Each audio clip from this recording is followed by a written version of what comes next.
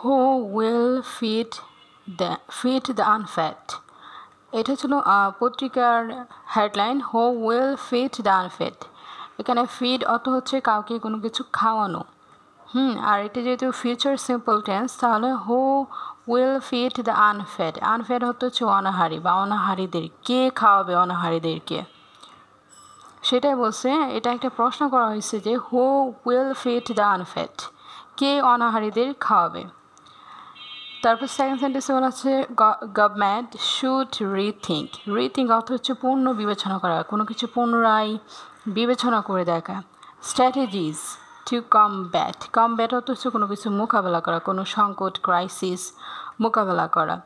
Persistent food insecurity হচ্ছে খাদ্য সংকট বা খাদ্য যতটুকু খাবার দরকার তার চেয়ে অনেক কম, এই যে খাদ্যের যে ক্রাইসিস সেটাকেই এখানে বোঝাচ্ছে। এখানে বলা হচ্ছে যে সরকারের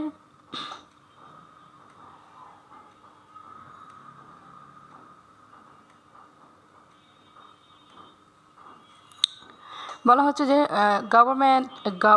government should rethink strategies two combat persistent food insecurity. অর্থাৎ সরকারের ক্রমাগত যে খাদ্যের যে ক্রাইসিস, যে সংকট, সেটা মোকাবেলা করতে তাদের যে কৌশলসমূহ সেগুলোর পূর্ণ বিবেচনা করা উচিত।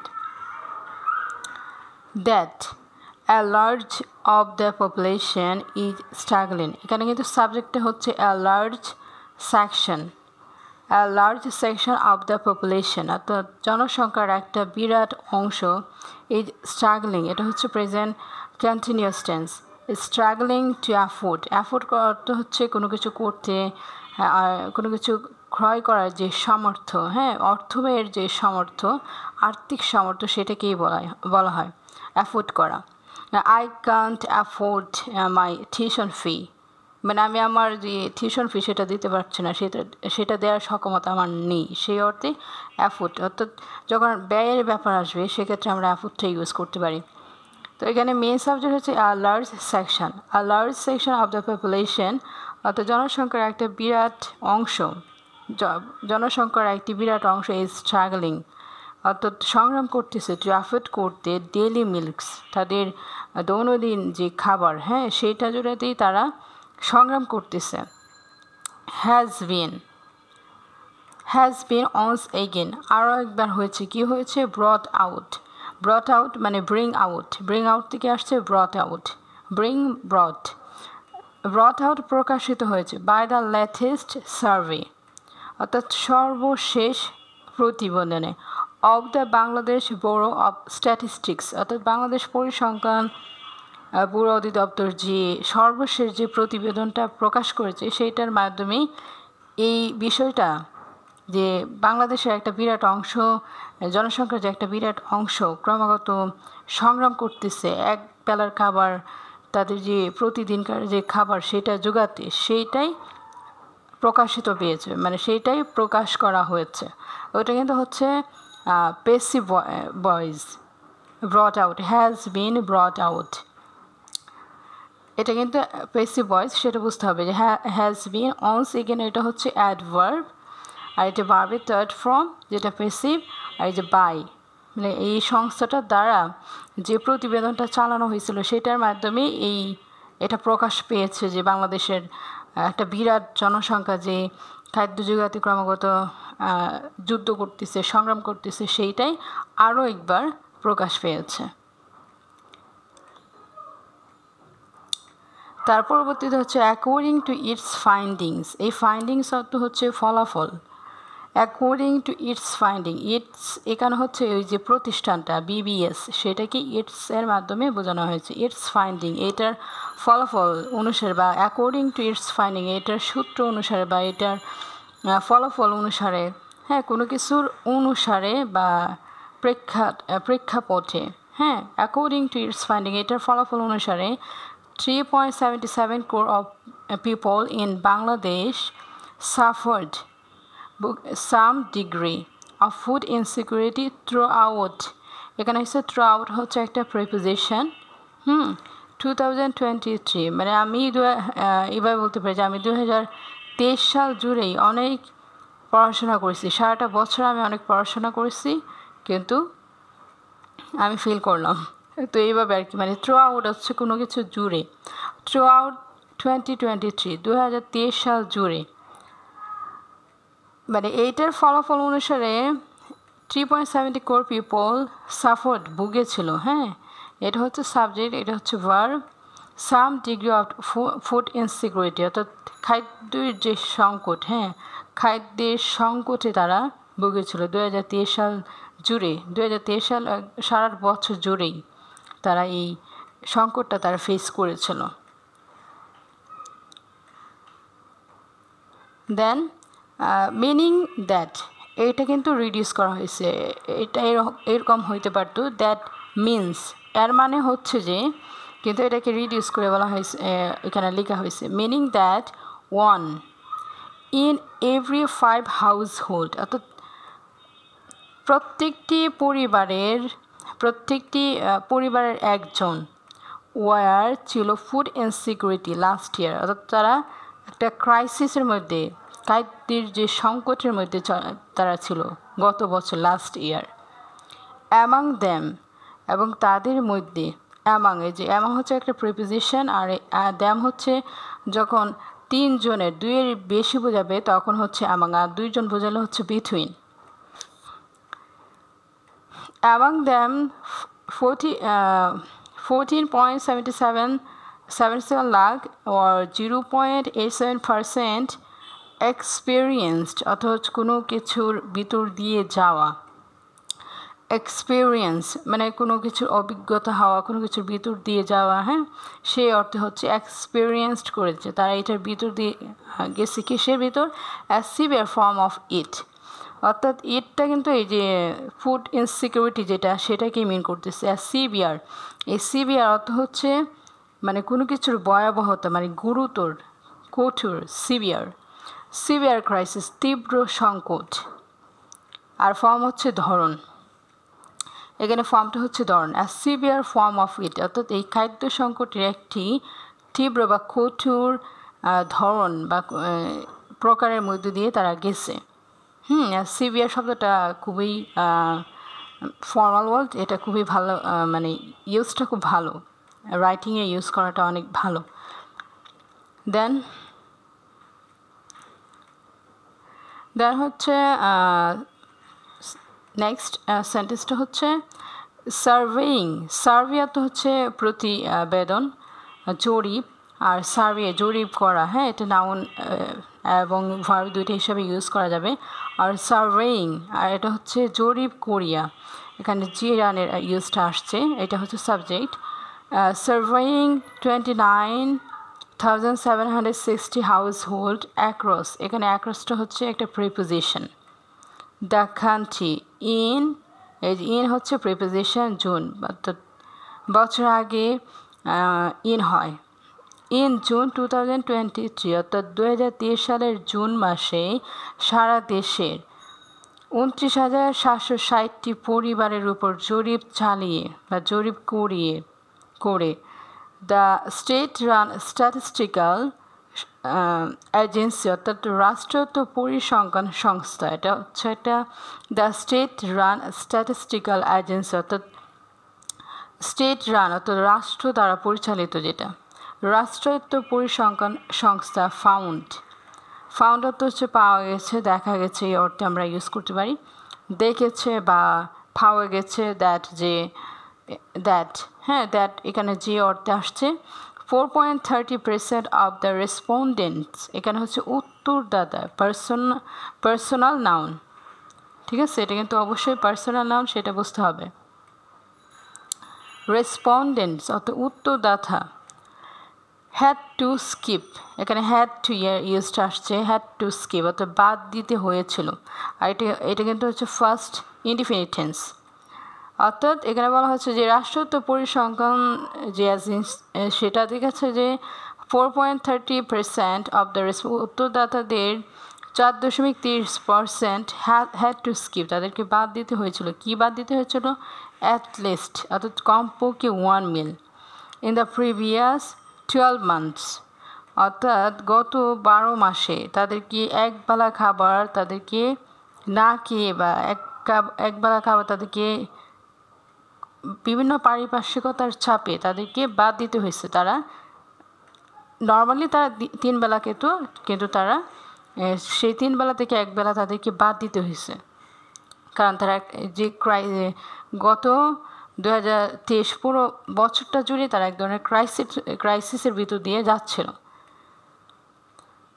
বিকজ এখানে কারণটা হয়েছে they could not afford it, কারণ তারা কি করতে পারছে না, খাবার কিনতে পারে নাই বা তাদের যে দৈনন্দিন যে প্রয়োজন যে চাহিদা সেটা তারা অ্যাফোর্ড করতে পারে নাই, সেই জন্য তাদেরকে বাদ দিতে হয়েছে।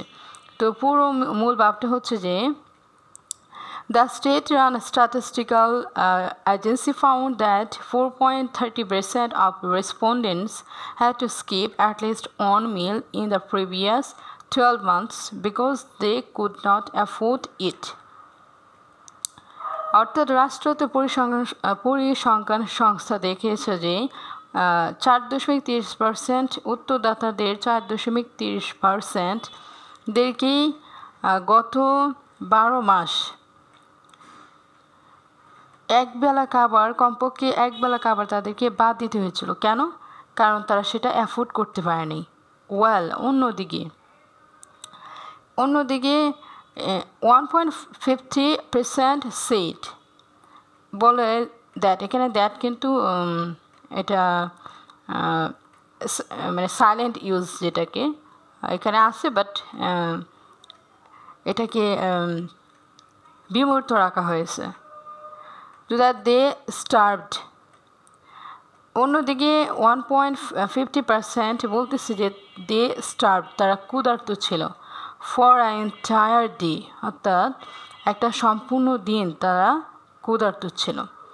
তো একদিকে 4.30% বলতেছে যে আমাদেরকে গত যে 12 মাস কমপক্ষে একবেলা খাবার আমাদেরকে বাদ দিতে হয়েছে, কারণ আমরা অ্যাফোর্ড করতে পারিনি।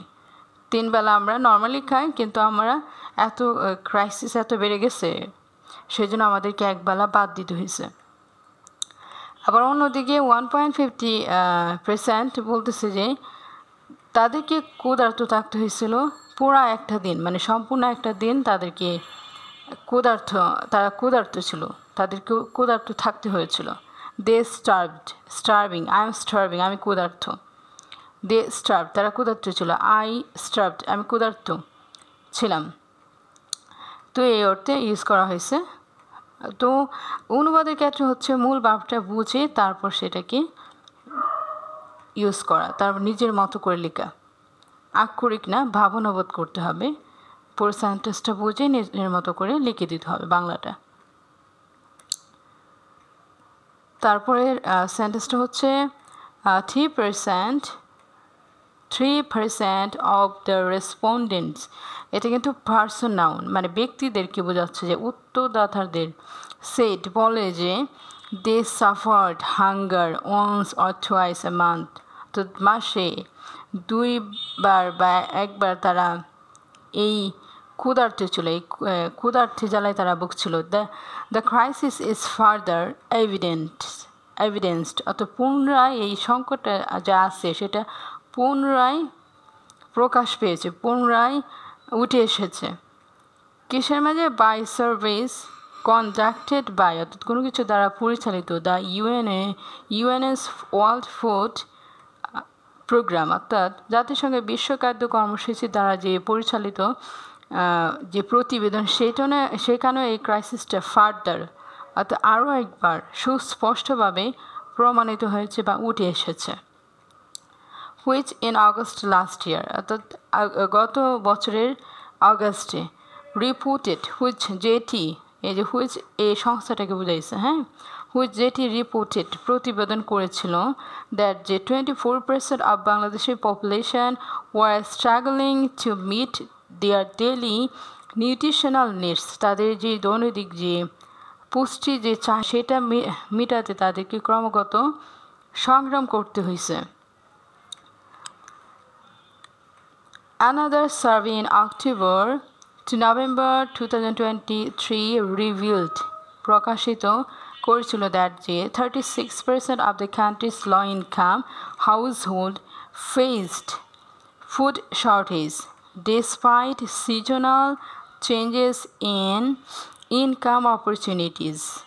অর্থাৎ তাদের আয়ের ইনকাম অপরচুনিটি, তাদের আয়ের যে ক্রমাগত যে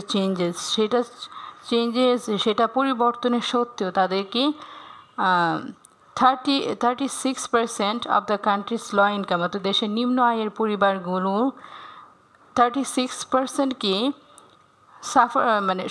মোকাবেলা করতে হয়েছে। কিসের মোকাবেলা করতে হয়েছে? ফুড শর্টেজের, অর্থাৎ খাদ্য সংকটের। যদিও তাদের আয় আপ ডাউন করতেছিল, সিজনাল চেঞ্জ অর্থাৎ সময়গত যে পরিবর্তন, কখনো বাড়ে কখনো কমে, টাইমলি তাদের একটা চেঞ্জ আসে তাদের, অর্থাৎ মূল ভাবটা হচ্ছে তাদের আয় বাড়তেছিল, বাট তবুও তাদেরকে দেশের যে নিম্ন আয়ের পরিবারগুলো তাদেরকে অনেক ধরনের সমস্যার সম্মুখীন, তাদেরকে এই যে ফুড শর্টেজ, সেই খাদ্য সংকটটা ফেস করতে হয়েছিল। এটা কিন্তু first indefinite tense. So clearly, existing measures are doing a little to alleviate their struggle. অর্থাৎ বিদ্যমান যে পদক্ষেপগুলো are doing little to alleviate করা, অর্থাৎ কমানো, their struggle, অর্থাৎ এগুলো খুবই কম, doing little to alleviate their struggle, তাদের যে সংগ্রাম, তাদের যে সংকট, সেটা খুবই কমাই দিচ্ছে। লিটল একেবারেই না, little to alleviate. Our policymaker need to come up with অর্থ হচ্ছে চিন্তা করা, ঠিক আছে? এই come up with অর্থ হচ্ছে চিন্তা করা। our policymaker